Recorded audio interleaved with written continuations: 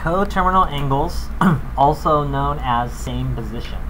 So I just showed you guys a graphic where basically we started on the initial at 0 degrees and it did a full rotation of a positive angle and ended up in the same position at 360 degrees. That's called a coterminal angles.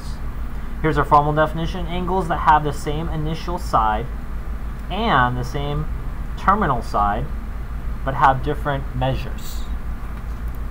So let me talk about this conceptually. So if you start at the initial side in standard position between quadrants 1 and 4, and let's say you move in this direction here, and I call that alpha.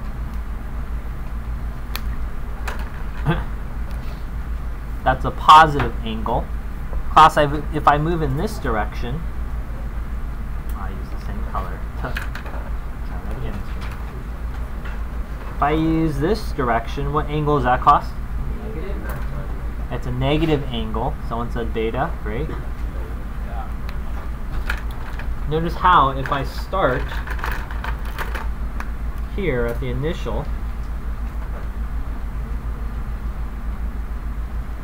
so it has the same initial and also has the same terminal.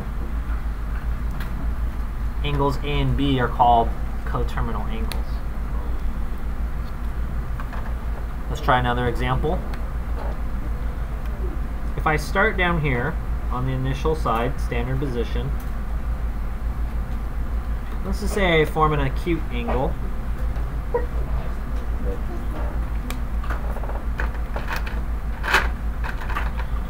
Well, if I do a positive angle,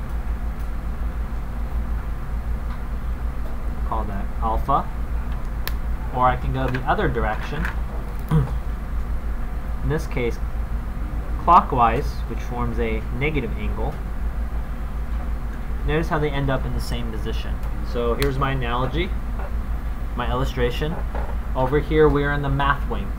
All of us teachers are math teachers. Some teachers may have went to one university, some teachers went to 4 universities. But we've all finished to become math teachers. We end up in the same position. Some of you will take 4 years to graduate college. Some of you might need to work during that time. Maybe it takes you 6 years. Some of you might start it and complete it 20 years later. But the idea is that you've graduated college. Okay? So those are my real life examples of coterminal angles.